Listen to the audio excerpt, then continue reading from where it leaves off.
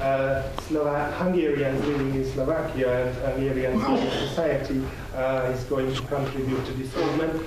First, this may sound as an odd one out, talking about today's topic, but it is actually not. We all build upon the common European history, the common European knowledge, and in the present what it can enable us is to move forward together and to get rid of all the burden and all the spiritual oppression that we experienced in the second half of the 20th century. Also, if you move a little further back into the past, in the 17th and the 18th centuries, some remarkable Hungarian historians went to study in other European countries in order to bring their knowledge back home and to build Hungarian society on that knowledge. Az elmúlt 20 év tapasztalatai azt bizonyítják és mutatják nekünk is Szlovákiában, felvidéken, hogy itt az idő, amikor már lépni kell, változtatni kell. És azt a kapcsolatrendszert, amelyet alkalmaztunk, építettünk, amely ugyan jelen pillanatban a kárpát-medencei magyar közösségekre, határon túli magyar közösségekre vonatkozik, ám ebben van egy olyan közösség, olyan európai tagállam, amely kissé háttérben marad, és ők pedig a cseh és morvországi magyarok. Tehát a Cseh és Morvországi Magyarok Szövetsége, akikkel a csemadoknak korábban kapcsolata volt, ezt a kapcsolatrendszert szeretnénk velük bővíteni. Our experience in the last 20 years has proved to us that it is now time to change. And we are building in these changes upon the connections of the Hungarian communities living all around the Carpathian Basin.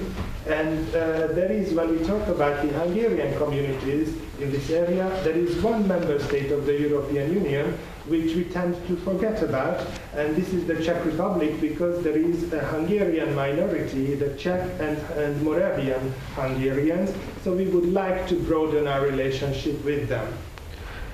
Ez a kapcsolat is hagyományokra alapul, hiszen az 1950-es években a csemadok indulásakor csehországi alapszervezetei léteztek a szövetségnek, majd amikor betiltották ezeket és korlátozták a csemadok működését csak Szlovákiára, akkor a 70-es években a csehországi egyetemeken tanuló magyar ifjúság diákklubokat alakított, és a diákkluboknak a hátterét a csemadok biztosította különböző szinten Szlovákiából. Majd a... Jó, igen.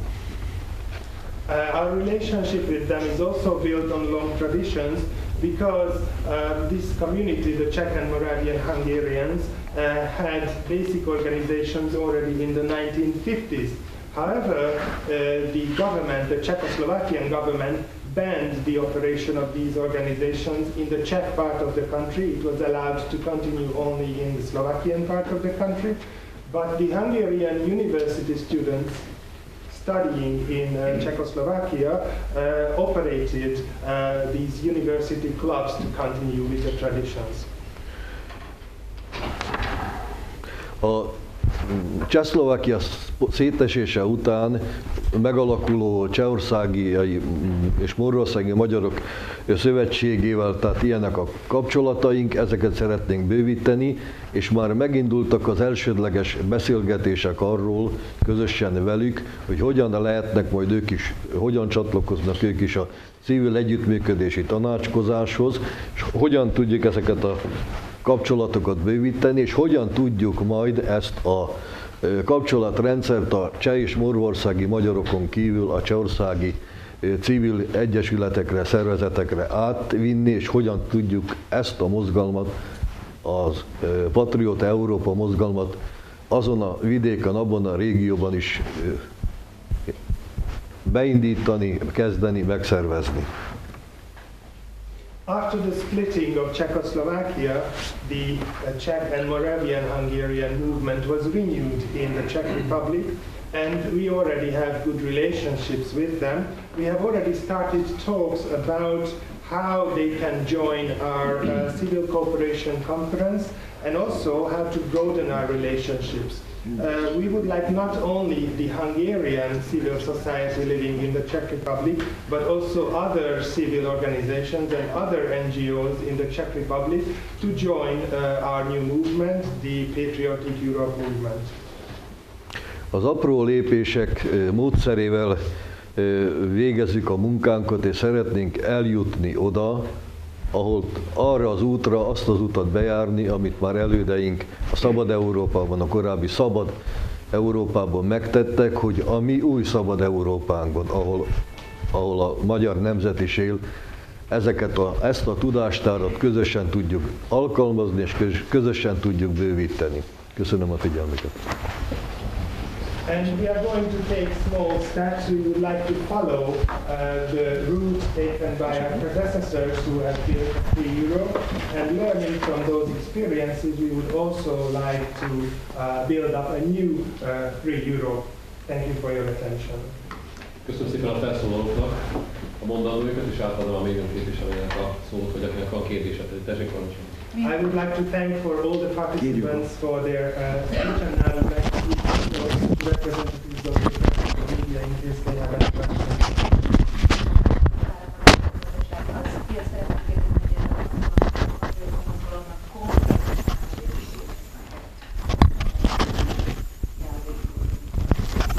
My name is Mihajlovics, I represent the Hungarian world from the Voice of the Movement. I have a question whether the Patriotic Europe movement have any concrete action plans of what they are going to do. Mr. Mészáros is going to answer. Ez egy olyan mozgalom, amelynek nincs szervezete, a meglévő szervezeteink, itt most 400 magyar szervezetnek a képviseletében ülünk, a szervezeteink eljutatják. A mai modern eszközökkel, a e-mailen keresztül, a Facebookon keresztül és a személyes kapcsolatokon keresztül, a országos napilapokon keresztül, tévéken, rádiókon keresztül az üzenetünket. Remélem, hogy valamennyire most átjött itt. Ezeknek a vezér mondatait, és a magyar társadalom van olyan felnőtt, hogy majd megszervezi a saját akcióit helyben, ha szükségesnek tartja. Országosan mi nem tervezünk egyelőre semmit, egyelőre azt kívánjuk elérni, hogy minél többen csatlakozzanak, minél többen beszéljünk ezekről a dolgokról, értékeinkről, azoknak a védelméről, Magyarországnak és Európának ebben a modern korban a viszonyáról is szeretnénk minél több fiatal bevonni. Már tettünk erre lépéseket, és majd a szóvivés során is majd ezt láthatják, hogy fiatalok is lesznek a mozgalomban. Köszönöm. This is such a movement that has no underlying organization. As it has been already mentioned, there are over 400 organizations, civil society organizations, NGOs who have joined the movement, and we would like to use the modern tools of the electronic media such as email, Facebook, as well as personal contacts. And we would also like to build upon the media, such as newspapers, TV channels, to broadcast our message. Hungarian society, I believe, is mature enough to organize local actions when local actions are needed, but we do not plan to organize anything nationwide. We would like that as many people will join us as possible, and we will talk with them about our values, Hungarian values and European values, and the relationships of these values. And we would like to involve Patrióta Európa klubokat csinálni majd, azt de most arra nem beszélünk majd.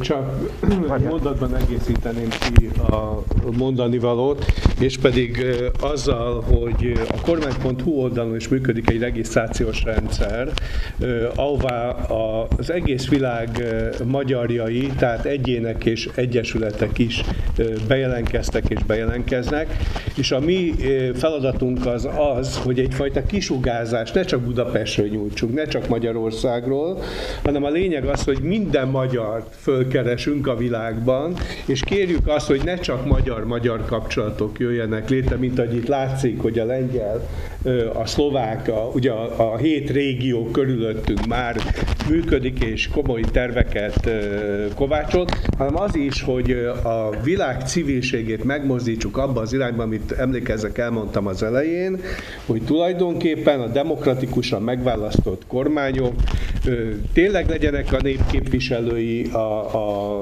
ne a pénzügyi világ szabályozza a demokráciát, és tulajdonképpen a népfelség elve érvényesüljön. Mindezt a közjó érdekében akarjuk tenni, és biztosak vagyunk abban, hogy az európai, sőt, ha tetszik, akkor a világ polgárai ezzel együtt fognak érteni, és tényleg kialakulhat egy ilyen európai és világmozgalom, amihez természetesen idő kell, de ennek a világnak nagyon nagy szüksége van a gyökeres változásra. Köszönöm szépen. I would like to add one sentence to that. There is a government portal, it's government.hu in Hungarian kormánypont, which has a registration system, and in this registration system any Hungarian can register, private individuals as well as organizations. And our goal is to reach out not only to Hungarians living in Budapest or Hungarians living in Hungary, but also Hungarians living all over the world. And it is also our goal that we shouldn't only form contacts between Hungarians and other Hungarians, but also Hungarians and members of other nations, for example, Hungarian and Polish, Hungarian and Slovakian, and we have already taken some initial steps in the 7 regions surrounding Hungary.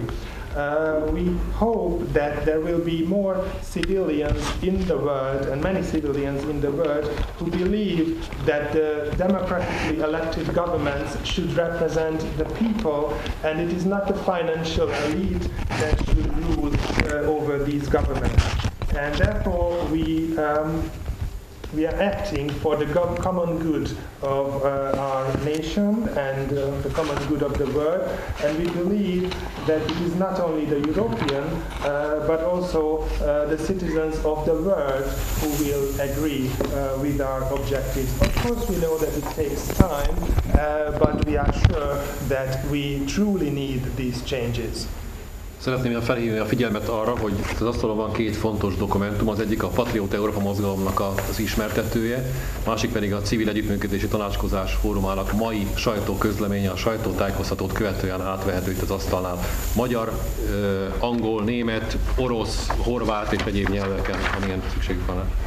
And I would like to remind you once again that there are 2 important documents here at the table which are available to you. One of them is information about the launching of the Patriotic Europe movement, and the other is the press release by the Civil Cooperation Conference. And these are in Hungarian, Slovakian, Croatian, English, German and other languages. So please feel free to come over here and take a copy. Ez nagyon nagy hír. További kérdések? Are there any further questions? Médiumoknak nagy hír. Azt még mondjad el, hogy az is megtalálható itt. Ez. És még annyit, hogy amit dr. Szutászki Konrád barátunk elmondott, a lengyel újságban megjelent ez a felhívás, ez is megtalálható itt magyar nyelven az asztalnál.